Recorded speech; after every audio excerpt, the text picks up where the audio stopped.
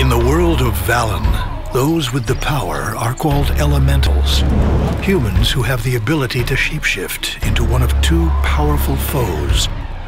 On one side are the Ice Wolves, protectors, the pack, those who are loyal above all else. And on the other, the Scorch Dragons, cruel killers, the threat, those who seek to destroy all that is good.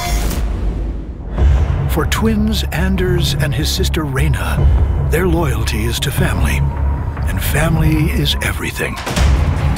But during the trial, the ceremony to identify those with the power, their true fates are revealed. Anders is an Ice Wolf, and Reyna a Scorch Dragon. Now on opposite sides of the elemental battle, their loyalties will be tested.